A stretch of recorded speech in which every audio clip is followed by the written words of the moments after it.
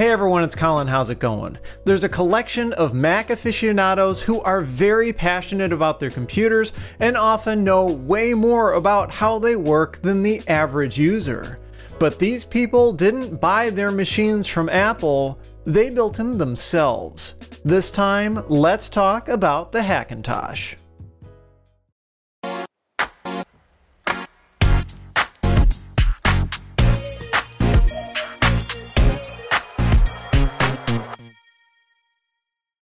So the Hackintosh, it's probably a term that you've heard, but in case you haven't, it's simply the concept of running Apple's Mac operating system on non-Apple branded hardware. And it's been going on for quite a while now. But to fully understand the movement behind this, we need to take a look at Apple's history, because what's going on now is a bit of a repeat of what's happened before. You see, Apple has always tied its software and hardware together in its product. It was always wanted to control the whole experience, and this concept is pretty well known. It's been Apple's modus operandi ever since the beginning. But what's not quite so well known is that there have been clone Apple products throughout the year, also pretty much since the beginning. There have been Apple II compatible machines like the Laser 128 and the Franklin A series. Some of these were completely reverse engineered, and others simply copied Apple's ROM code and faced the consequences in some cases. But even after the Apple II, there have been many Macintosh clones throughout the decades. Early clones, like the Outbound laptop, used the ROM chips from an actual Mac in order to function. But by the mid-1990s, Apple began to officially license its OS to clone manufacturers, and a whole ton of different machines appeared on the market. Some of them from companies that popped up just to build Mac clones, others from existing Mac vendors that hadn't built their own full computers before, and some even from vendors that were well known and decided to branch into the computer market. But clones ultimately hurt Apple for various reasons. And so around the time that Steve Jobs came back to Apple in the late 90s, the licensing program was effectively just killed off. So that brings us to the mid-2000s, and that's when Apple announced its switch from the PowerPC processors to Intel's x86 platform. It said that for the previous several years, it had been secretly building versions of its Mac OS X operating system that ran on the x86 platform, and this was a bit of a bombshell to people. It was around the time pretty well rumored that Apple was going to be making that switch to Intel. However, what people figured was that transition to Intel would take quite a while, that Apple would announce maybe its first few machines, and it would be kind of like going through the original OS X transition again, where things were pretty buggy and didn't necessarily work all that great right off the bat. It would take some time to get there. But the fact that Apple had been planning that Intel transition for several years prior, and had actually worked a lot of the bugs out of the Intel version of its operating system, really floored people. I remember being very surprised, not at the news of moving to Intel, but at the fact that Apple had actually basically been doing it for quite a while. And the transition to Intel on Apple's own hardware was actually incredibly smooth. The machines that came out were very fast, very much a better value.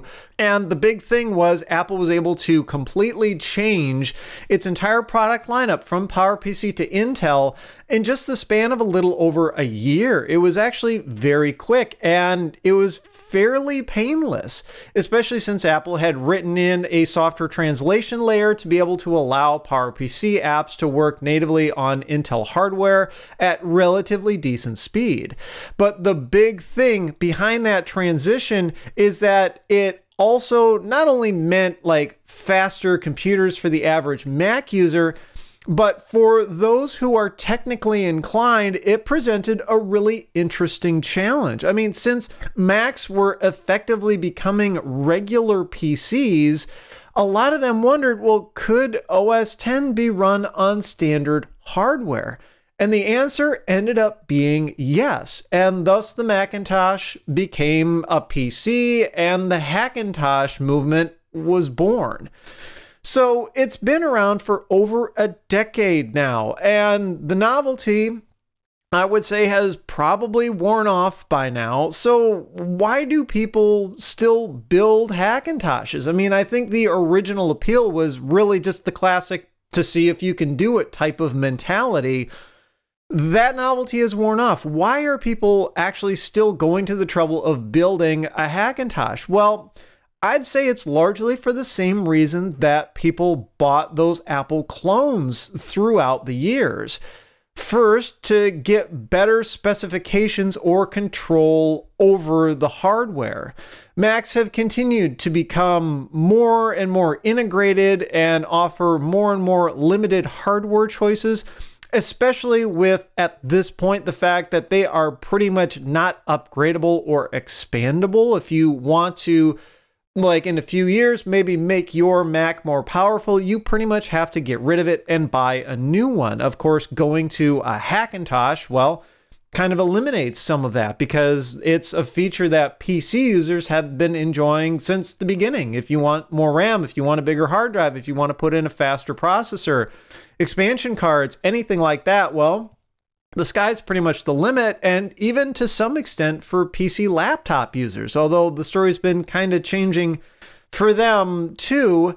But it's really that idea of taking control of the hardware and being able to decide exactly what parts and pieces you want in it to best suit your own needs. Maybe you have specific demands and requirements that Apple's current lineup of hardware just doesn't meet all that well. A great example is the kind of mid-performance, mid-price tower PC market. Apple hasn't really offered kind of an average, everyday just tower that you can plug your own monitor and keyboard and mouse into.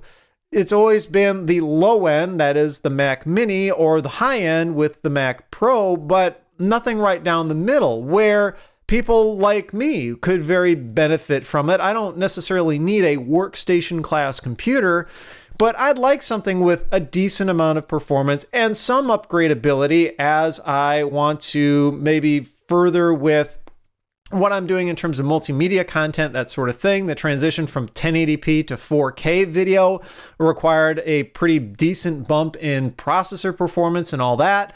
For a lot of people who are into creative work and multimedia content, that sort of thing, it would very much benefit them. And I think a lot of those people are the ones who have gone out and jumped on this Hackintosh bandwagon because Apple otherwise doesn't sell a computer that suits their needs all that well. Otherwise, they would have to go into a much more expensive machine. The other reason why I think Hackintoshing is still relatively popular these days is because of price. Apple's machines for a while were actually pretty decently price compatible with what you could get out of a Windows PC, and I've done a video about this that everyone loved to give me shit about. But there have been specific machines throughout the years that have managed to hit really decent price points that were fairly comparable, but that's been changing over time as some products have simply not been updated in quite a while, or other products have been pursuing an even higher end type of user like the iMac Pro that starts at $5,000. Yes, you could say that's a comparable machine in terms of price to a Windows-based workstation. But again, it comes back to that hole in the product lineup. I think a lot of people who buy an iMac Pro don't necessarily need an iMac Pro. They simply need something more powerful than the other machines that Apple offers. So by building your own machine, you are able to pick those parts and you can often get a better price for it overall than if you were to buy a machine actually from Apple. So with all that in mind, why hasn't everyone just gone and built a Hackintosh? I mean, when Apple's clone program was official in the mid-90s, those clones almost killed Apple because they were so much better priced than the machines that Apple was putting out themselves. Well, there's a few reasons, and I think one of the biggest ones is that it can take a lot of effort to build a Hackintosh, and it still doesn't have guaranteed results. You see, the Hackintosh community relies on being able to basically work around limitations that Apple builds into the operating system. Apple doesn't want to make it easy for you to run macOS on hardware that it didn't sell you. Now, thankfully, those limitations have been relatively minor throughout the years and fairly easy to circumvent. The Hackintosh community is full of very smart and very talented people, and they generally figure out ways to work around what limitations there are and continue to move that platform forward. But things like hardware drivers have always been a challenge. Apple only needs to include drivers in the OS for hardware it itself sells and builds into its own computers. Sometimes those drivers are reusable with standard PC components, like ones that define the platform architecture or chipsets, that sort of thing. And other times they don't. Maybe there's a particular piece of hardware you want to use that just will never work because no one ever wrote a driver for it. Maybe it's a fairly esoteric piece of hardware, and if you don't know how to write drivers yourself, well, you might be stuck. So some people have managed to kind of hack their way through some of this, modifying drivers or simply swapping out parts for ones that work well enough with the out-of-box drivers. In some cases, some third-party manufacturers have actually gone to the trouble of writing Mac drivers. NVIDIA is a great example. NVIDIA has for quite a while now been offering Mac drivers for its video cards. Ostensibly, it's to officially support the people running the old, like, cheese grater style Mac Pros that did have user replaceable video cards in them. But I'm pretty sure NVIDIA also knows that a lot of people running those drivers are installing them on Hackintoshes and not official Apple hardware. And I also personally kind of think that NVIDIA is maybe a little bit salty at Apple because Apple used to do business with NVIDIA and even had some Macs based on NVIDIA's chipsets. And for the past several years, Apple has been really leaning heavily on AMD for graphics. So maybe the whole driver thing's a little bit of a middle finger towards Apple. But in any event, drivers have always been an issue. But there are even sites like TonyMac x86 and the OS X x86 project that will recommend specific parts to give you the best compatibility, down to the point of saying, like, if you buy these exact makes and models of parts, CPU, motherboard, RAM, hard drive, all of these things, these are, parts that they have gone through and verified will produce a decently running Hackintosh with the minimum amount of work. And in some cases, it can be fairly easy if you're willing to go down that road. But if you want to do something a little bit more out of the norm or a little bit more difficult, like Hackintoshing a laptop, in some cases you are completely on your own. But even then, if you can get a Hackintosh built and running, there's still always some risk. Not just in building that system, but in keeping it running and updated. At any point, Apple could release a new software update that just completely bricks your system, either intentionally or not. Maybe some drivers got updated that limit compatibility with some of the non-Apple hardware, or maybe Apple just says enough is enough and decides to make some dramatic changes to the operating system that allow it to continue to work on official Apple hardware, but effectively kill off the rest of the community. But that does raise another really good question. Why doesn't Apple just stop Hackintoshing? I mean, it's got that history of knowing that clone computers are bad for its business with the way that it does business. Why has Apple continued to tolerate it? Well, in the past, Apple has actually gone after the Hackintosh community, but it's generally only been when Hackintoshes are being sold. Famous example is a company called SciStar, and this is not to be confused with that Gangnam Style guy, but they were a company that around 2008 started selling Hackintoshes. They had a web store. You could just pick out all the parts you want, say, I want this to be a Hackintosh, and they would sell you a complete machine that you would, take it out of the box, plug it in, turn it on, and it would boot into the Mac OS. Well, Apple, of course, caught wind of this and took them to court, citing a copyright violation, and of course, Apple won. And so SciStar went out of business in 2012. And indeed, it technically is illegal to build a Hackintosh, even if you don't plan on selling it, because of specific language in the license agreement for the Mac OS, and also just general concept of copyright infringement. Apple, if they really wanted to, they could go after the sites that provide info about building these machines. But why don't they? Well, I have a few ideas. One is that the community is still relatively small, so it's maybe not worth Apple's time. Another is that Hackintosh builders often go for the latest and greatest hardware when they're building their machines. They want to build something that's often even better than what Apple offers.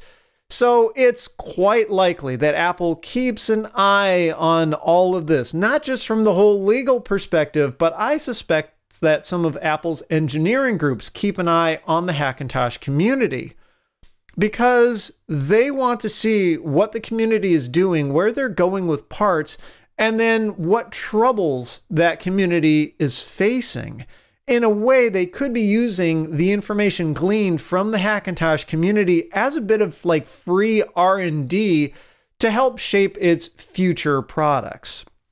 But I think the biggest one really is that those who build Hackintoshes are power users, especially given the difficulty that there can be in actually building one of these.